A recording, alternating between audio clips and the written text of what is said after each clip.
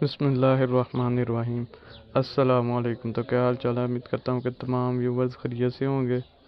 तो आज की जो हमारी वीडियो है इसमें हम इनकम स्टेटमेंट के बारे में देखेंगे कि इनकम स्टेटमेंट का जो है वो किस तरह से हम अकाउंटिंग में इनकम स्टेटमेंट को बना सकते हैं और उसका क्या कोई जो है वो प्रोसेस वगैरह होता है।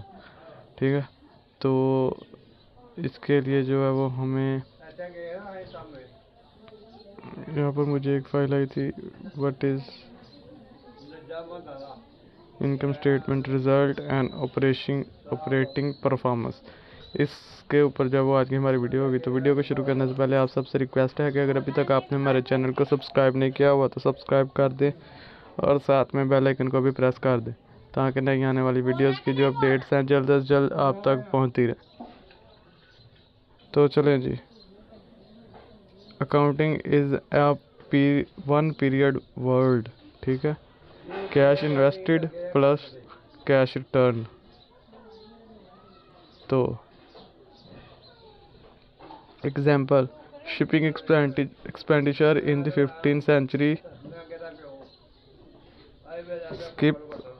ship sold at the end of a voyage, finite project life, no information flow from this ship left port until it returns, performance discounted cash flow। उसके बाद accounting is a multi period word in a multi period word. ठीक है, तो इसमें ये देखिए कुछ इस तरह से। उसके बाद principles in preparing financial statement, physical period, artificially divide the life of an organization into annual periods for the purpose of financial reporting। SEC requires quarterly reporting. उसके बाद international trend toward quarterly reporting. Y is there a demand for periodic performance measures, valuation, evaluate management performance, reward management, decide whether to continue to trust the firm's assets with current management, identify all the relevant information with respect to firm performance should be in the quarterly report on a timely basis। Is that the case. उसके बाद financial accounting principles, objectives and conservatism. Objectives, financial accounting information must be verifiable and reliable. Conservatism,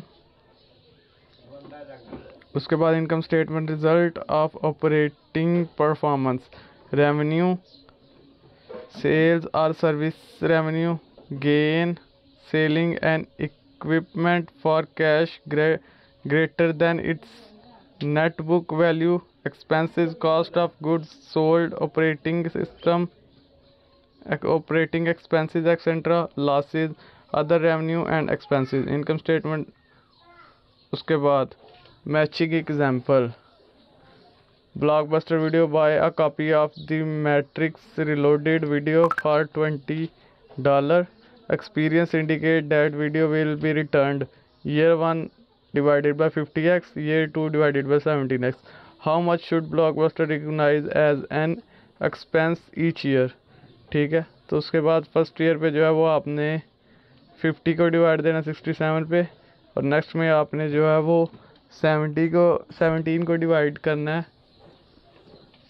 67 पे। ठीक है,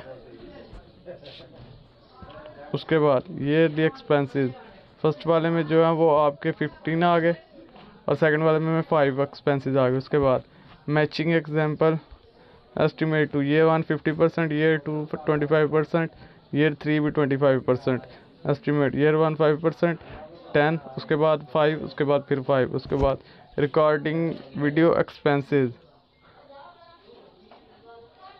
cash video asset, retained earning bye video. उसके बाद recording video expenses, ये कुछ जो है वो आपने वीडियो एक्सपेंसेस को रिकॉर्ड करने के रिलेटेड है। ठीक है, तो ये आप, मैं वीडियो को इधर से स्किप कर देता हूँ ताकि आप जो है वो इसे नोट कर लें।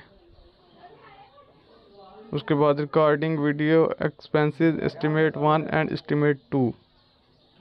तो ये भी आप देख लें। What is cost of goods sold, तो गुड्स जिस कॉस्ट पे सोल होती हैं वो कौन सी होती है, ठीक है। Fresher grocer bye 10,000 worth of cereals from quality foods for cash, asset is equal to liability plus honor equity।